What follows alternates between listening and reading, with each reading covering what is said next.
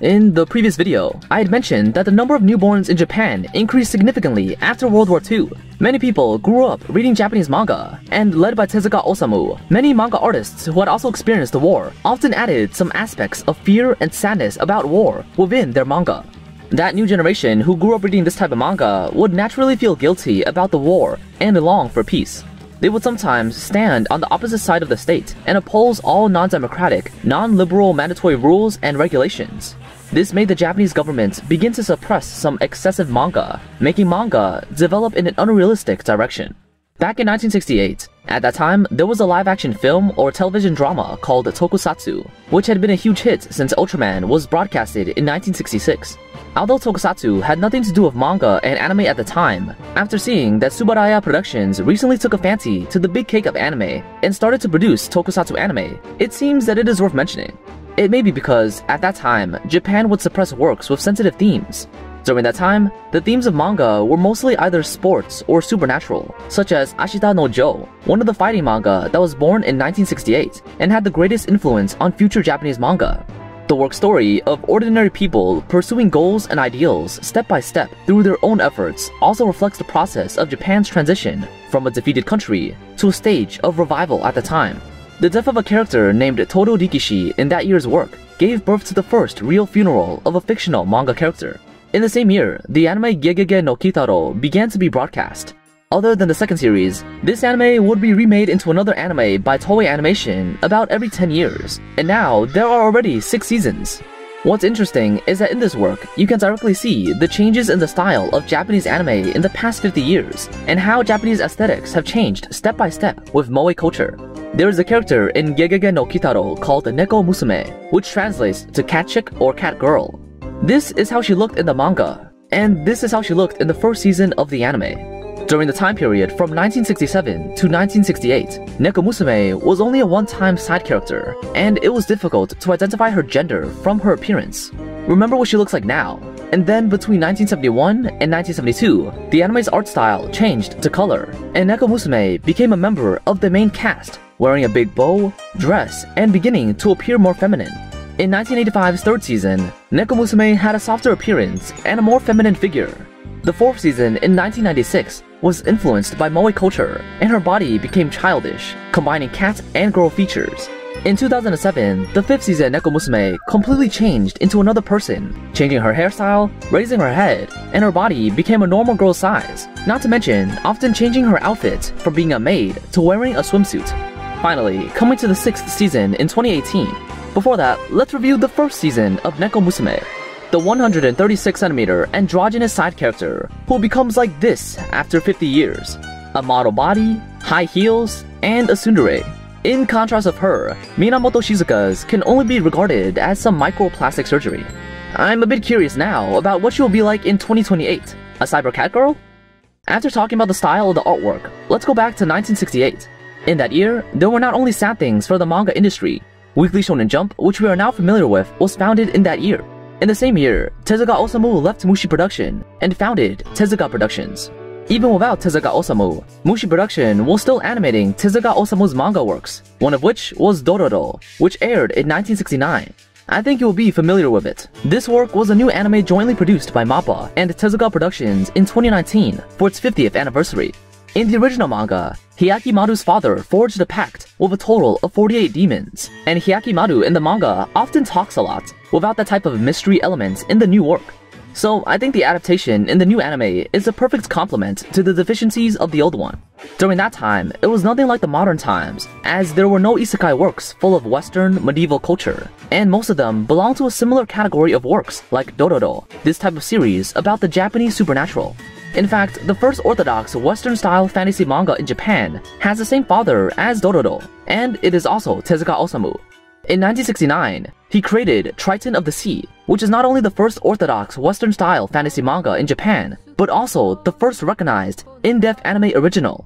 Even after so many achievements, Tezuka Osamu was still trying to explore new territory. This time, his goal was adult anime. From 1969 to 1973, these 4 years, he worked on a total of 3 adult anime, including a large number of sexy and artistic anime, each of which received mixed reviews. 1001 Nights, Cleopatra, and Belladonna of Sadness. Among them, Cleopatra became the next to first film to be given the self-applied X rating in the United States, while Belladonna of Sadness became one of the most successful films of its time, inspiring 1997's revolutionary girl Utena. After entering the 1970s, the Japanese film market declined due to competition with the TV market. Toei Animation began to get rid of Disney-style anime production and began to produce TV anime mainly.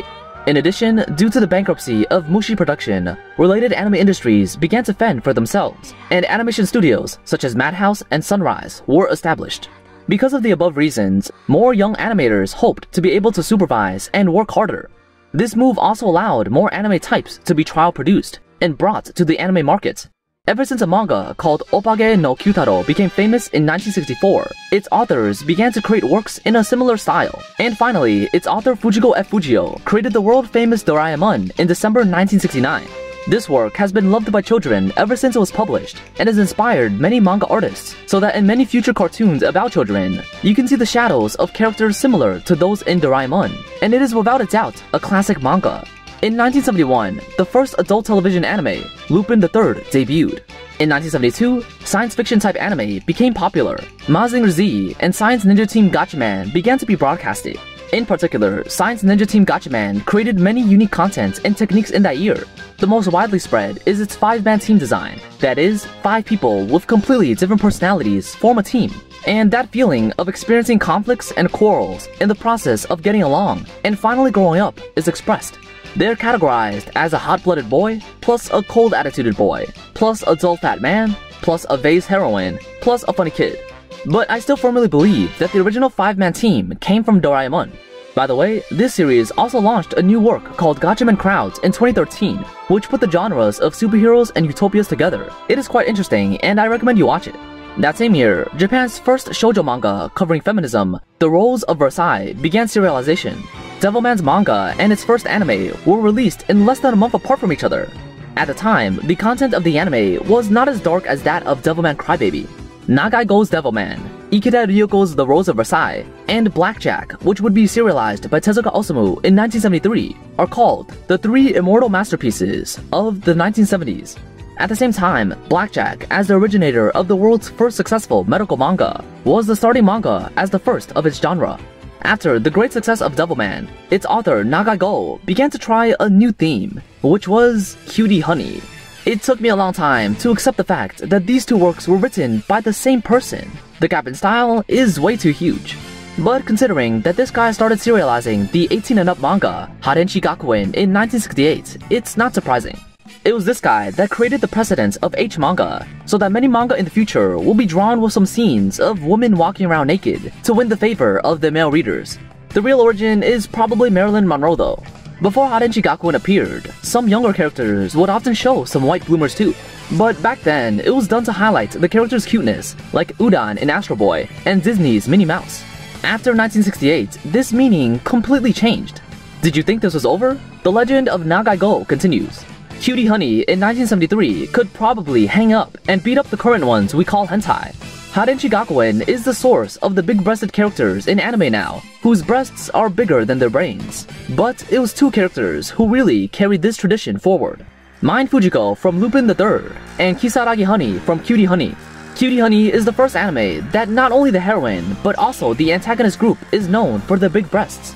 These villains can also use their breasts as a weapon to emit lasers, missiles, etc. as a sexual metaphor. In addition, this is also the first anime in which the characters will be naked when they go through a transformation, and this plot setting will affect a lot of the magical girl anime genre in the future. At the same time, it is probably the work that made many of the boys in that era enlightened. Watching Cat's Eye when I was a kid almost left me with a lifelong impression. In 1974, Nagai Go changed his style again. This time, he started making robot manga. This man, like Tezuka Osamu, whose work can always become a classic, had left countless inspirations for future creators.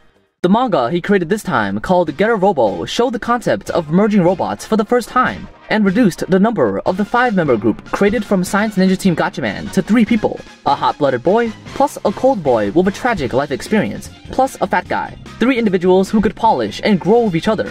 In the future, many anime teams would start with 3, and the characters are basically the same. The only difference is that the fat guy may be replaced by a female character in order to add some romantic plots. Among these new ideas, the concept of merging robots has achieved great commercial success in Japan. Up until now, many toy manufacturers have launched various merging toy robots in order to grab pocket money from children. So far, the legend of Nagaigo has come to a temporary end, but 1974 was not just his stage. This year was not only the year that laid the foundation for the golden age of Japanese anime during the 1980s, but also the year that the man whose contribution to the Japanese anime industry and who's closest to Tezuka Osamu's level will be known.